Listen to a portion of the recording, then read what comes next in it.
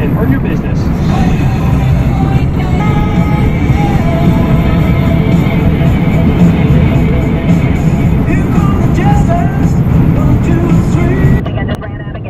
Uh-oh, Aji ran out of gas. Good thing we all have gas. It's so beautiful, you and me. We meant to be in the great outdoors, forever free. Okay, well, Aji ran out of gas. She never forgets that.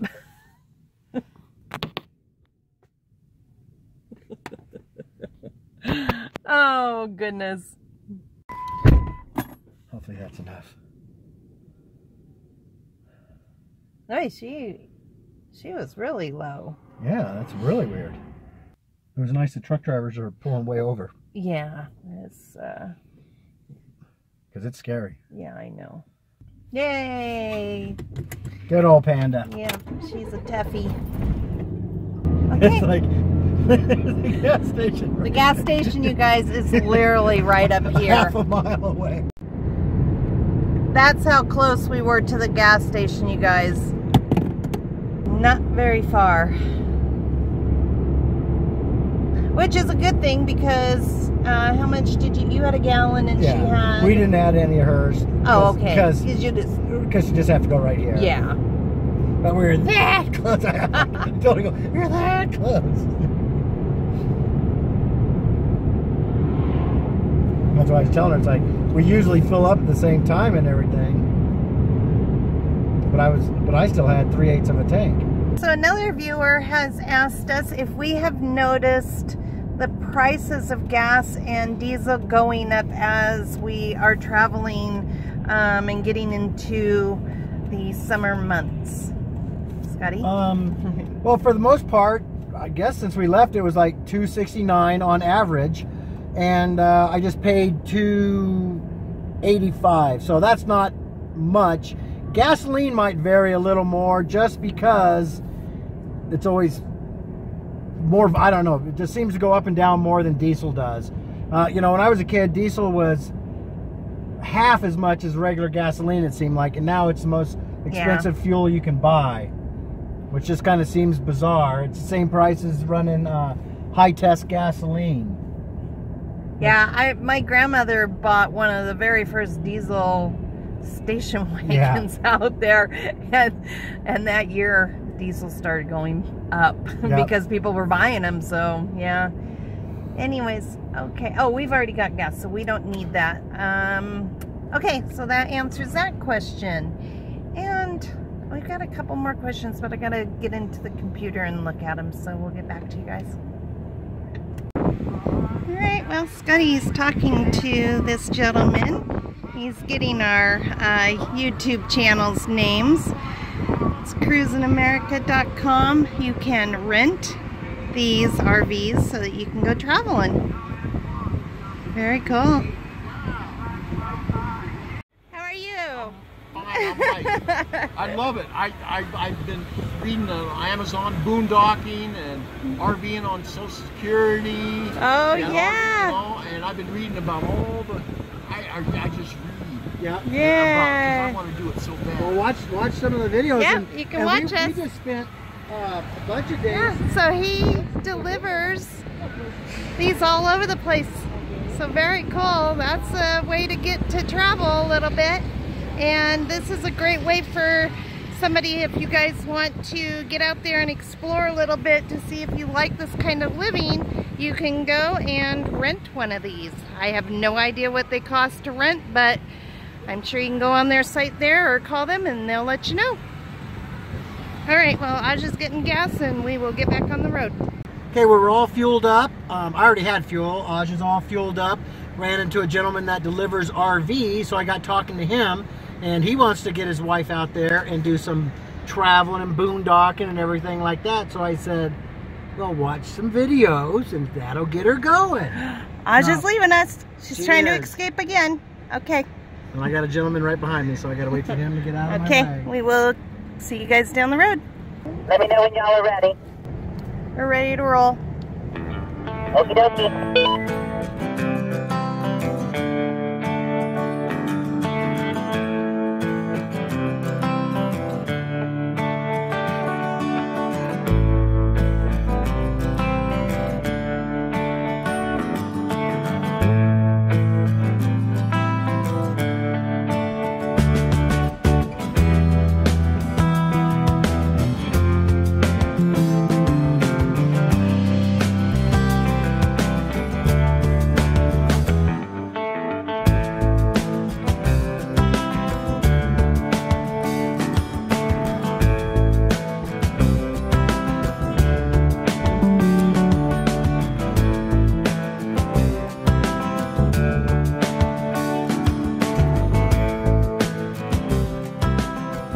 So we're gonna go in this little museum. They close in a half an hour, so we're gonna be quick.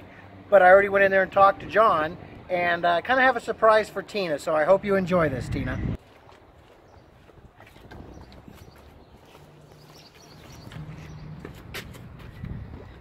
John, I'm assuming. Hi, John.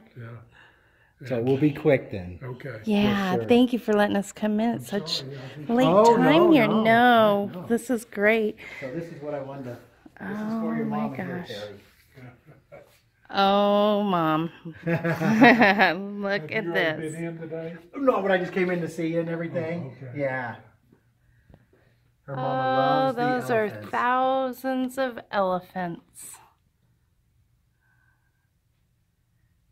Well, if you don't already know by now, my mother collects elephants.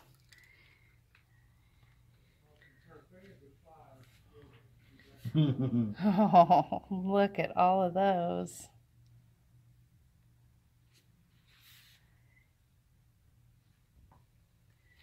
I like the little pink one down there. Those are cute. Wow. Does it say how many elephants there are? No, that's why I said there's got to be over 1,000. Well, there's a lot of elephants. Yeah. All right, so they close in about 20 minutes. So we are going to do a really quick little walk through the museum so that you guys can see it. I'm just going to do a quick walk through and then not going to be able to spend much time like we usually do. This is cute, little chapel. Old military.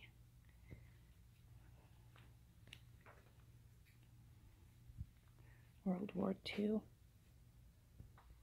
I'll tell you, if you're a history buff, this is quite the little museum to come to. They've got a little bit of everything here.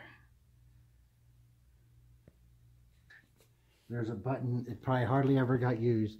$900. So I wonder if that's why it's called a class 900, Oh, right?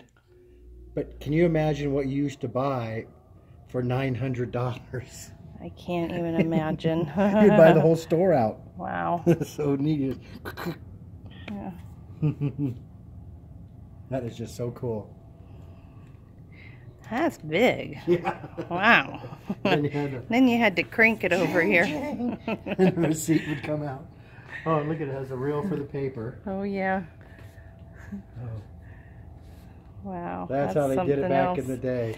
Oh, my grandmother had one of these. We always thought it'd be great if there was a burglar, she could just pick up the receiver and whack him, and that'd take care of the burglar. And for you, if there's any kids out there watching, this is how you did it. You had to dial this to get out. It's called a phone. It's called a real phone, not a cell phone. So then you had these, right? Yeah. And that transferred to the lovely lady that was always sitting behind the switch. Oh, yeah. Oh, goodness. Boy, how far we've come from all of this. Wow. Boy, that's a big pan. Look at that. That will feed an army. Ooh, that thing's heavy. Oh, yeah, it is. Look at what they're baking. You'll have to pause this if you want to read it.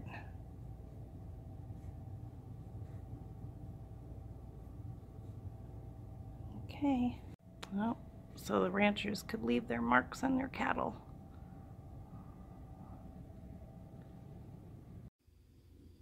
Well, how'd you like to have to get around like that? Oh my goodness.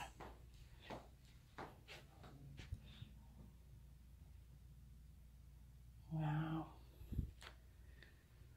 Oh, I'm glad we're not driving buggies. We're gonna do the Dust Bowl experience.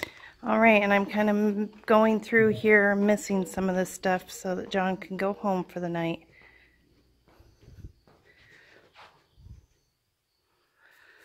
All right. You ready to go do the Dust Bowl experience? It says, please enter house for dust storm program. Okay. It'll begin when the door closes. Okay. I feel like a tornado might hit. Yeah. Batten down the hatches. Seriously, guys. This looks like what Dorothy blew away in. All right. Welcome to my home. I'm so glad you made it inside in time. The sky over yonder is getting dark. There's another black duster coming. They come up mighty fast. It'll be dark as night out there in a minute, even though it's only noon. But you're safe in here. There you go. Now scoot in nice and cozy so everyone's out of harm's way. Don't you fret now. That's the dust cloud hitting the house. That dirt will drift just like snow all around the house and barn and up against our fences. Sometimes the fence posts come loose from all the dirt blowing away around them, and they wave like a sheet in the wind on the end of the barbed wire. Other times, tumbleweeds catch on the fence wire, and all that dirt and sand starts backing up.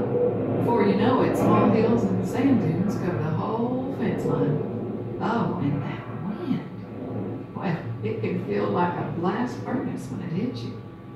We're plenty used to dry heat and wind around here. It's always been that way in the summer. But now it seems like the whole world is blown away. When I was a youngin', you could see the prairie grass waving in the wind as far as the eye could see. If you was to ask me, I'd say we got greedy. Plowed up all that prairie grass to plant wheat for the war. Now all the soil's just blown away. The land's always been the one thing we could count on when everything else was a gamble. Now we don't know if the land will ever settle down again, or what'll be left if it does. There, it's over now. That was a short one. We've had black blizzards last half a day or more. I'm telling you, these storms can be pretty scary, but it's the day-to-day dealing with all that dust that's trying our souls. The dirt's always seeping in under our doors and windows, and any other crack in the house. We try to keep it out by putting the oiled claws on the windowsills and between the upper and lower sashes. Some of our neighbors have been sealing their windows with gum paper strips the store uses to wrap parcels. But even caulking doesn't work. The dirt and dust get in anyway and sift into everything. No matter the amount of sweeping, mopping, beating the carpets, there's always more dirt. Every towel and curtain is just black with dirt after a bad duster. Even the clothes in the closets are covered with dust. We have to wash them or just wear them dirty. Either way, we take them outdoors to shake them out first. And washing is twice the work it used to be, because we have to clean all the dirt out of the boiler and wash tubs before we can use them. I'm telling you, there isn't a clean dish or cooking utensil in the whole house. We have to wipe down the dishes and things before we eat because so much dust sifts into the cupboards. At meals, we sometimes have to hang a sheet above the table to keep the dust from settling down on the food. Even after a duster's over, we have trouble breathing outdoors. Lots of folks are getting sick from inhaling all the dust and dirt. Babies and elderly folk have the worst of it. Some have even passed on, rest their souls. We were lucky enough to get dust masks to wear outside. Those who can't afford them have to make do with wet handkerchiefs tied over their faces and Vaseline in their nose to keep from inhaling all the dirt. Well, see there? Everything's okay. Y'all cover up your faces now. Be careful out there. Come back and see us again real soon. I'm glad I don't live back. I wouldn't want to have to deal with all that dust. It was hard enough going through the dust storm we went through in the camper and have to clean it out. Yeah. That was nothing. Well, that was fun. Yeah. All right. Well, I think that is the end of our... Oh, There. hi.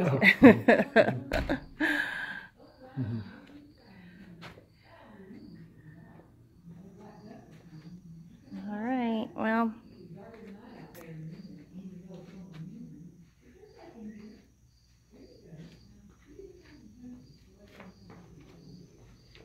oh yeah, look at that. My goodness. Oh, that just wouldn't be good, would it?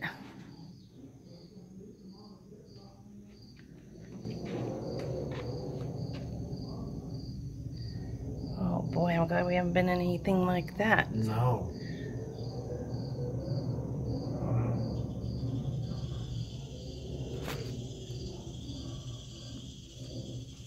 Well, I think that we've Yeah. seen what we can see, and I think we need to let John go home. Hope you guys enjoyed that.